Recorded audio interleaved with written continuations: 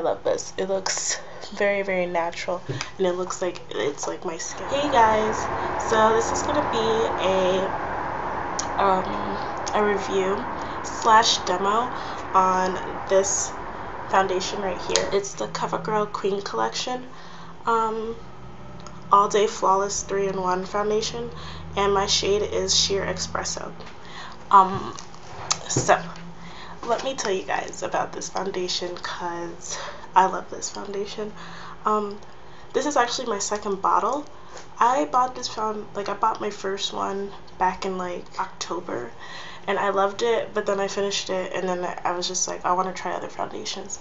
And I always seem to always want to go back to this foundation because this is seriously the best drugstore foundation I have ever tried. Like, it's better than my L'Oreal foundation, and I just love this. I'm gonna tell you. Okay, so the first point is that, like, it's true what it says. Like, it is shine free. I don't get oily. Like, I don't put primer on my face, and you guys will see that with the demo I'll be showing later. I don't put primer because this foundation acts really, really well, like, without a primer. It's just, it's awesome. And like, let me give you an example. Like, yesterday I went to a concert. It was like a huge rave EDM like concert. It was awesome. Excision. And like, I was sweating like crazy.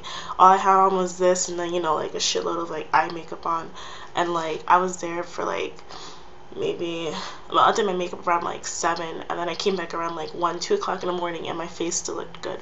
Like, I was sweating a lot.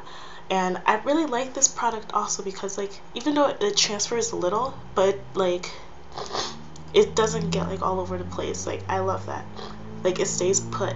And when you're putting on this foundation, you need to make sure you wear it quickly because it does dry really quickly. And I like that it dries quickly because that tells you that it's gonna stay put on your face. Oh, another thing I like too is the pump. Yeah, I like the pump. The pump is awesome. I'm just all over the place, you guys. You should know that. I'm just random, so yeah. As for cons, I don't really have any cons. The only thing I just don't like about it is that, well, okay, 2 things I don't like about it is that it's expensive. Like, I bought this product for like $13.99 at Walgreens. I mean, it's pretty, I mean, it's only 1 ounce, so like, I don't know why it's like I don't know why it's so expensive.